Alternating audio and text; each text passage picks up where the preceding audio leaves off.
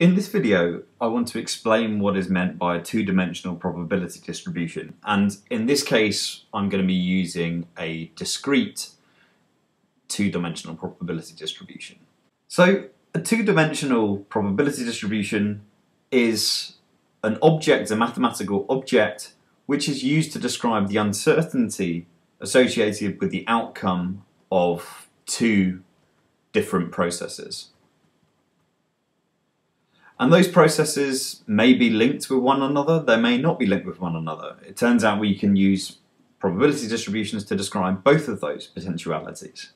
And because we're dealing with a discrete two-dimensional probability distribution, then each of the sort of outcomes for each one of the processes must be confined to take on a discrete set of potential values.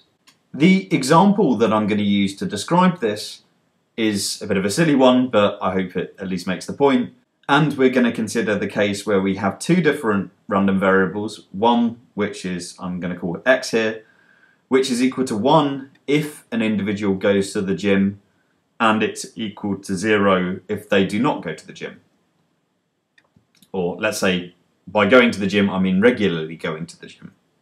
And we're going to also consider another random variable y, which is equal to 1 if, let's say, we're considering a person who has a girlfriend, and it's equal to 0 if that person does not have a girlfriend.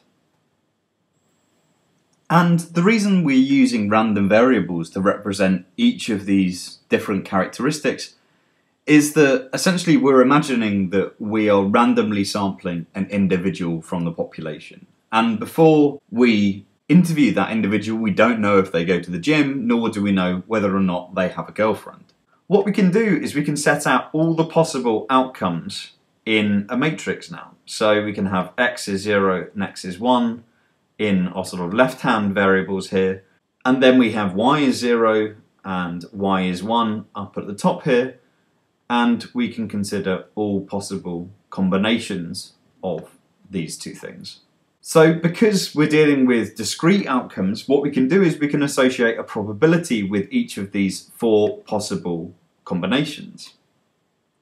Let's say the probability that an individual does not go to the gym and does not have a girlfriend is equal to 0.1. Alternatively, if they do go to the gym and they don't have a girlfriend, then let's imagine that that probability is 0.4.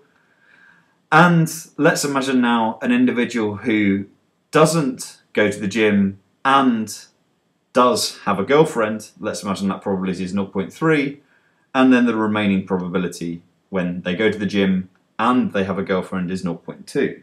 So what sort of mathematical function or distribution satisfies the properties that allow it to be called a two-dimensional probability distribution? Well, the first of the conditions is that just the same as the univariate example, but now our probability distribution function p is described as the sort of outcome of two different things, here x and y. The probabilities that result from that must be always greater than or equal to 0. And we can see that's the case because each of these probabilities are greater than or equal to 0. Just for clarity here, the probability that x is equal to 0 and y is equal to 0 is equal to 0.1. And we could do the same for the other potential outcomes here as well. The second condition, which ensures that what we're dealing with is actually a probability distribution, is that the sum over all potential values, now we've got to have two sums because we're dealing with two different random variables. So here we sum from x is 0 to x is 1, and from y is 0 to y is 1, of p of x and y must be equal to 1. What's the intuition behind the second condition? Well, all it's saying is that the outcome that comes from our two different processes must be one of the four outcomes that we've outlined here. By setting the sort of sum over all of these values equal to 1, or ensuring that the sum of all these values is equal to 1, we are explicitly saying that no other outcome is possible. And we can see that that's the case here because if I add together the top two, I get 0.4, and then the bottom two, I get 0.6, so I get 1 overall.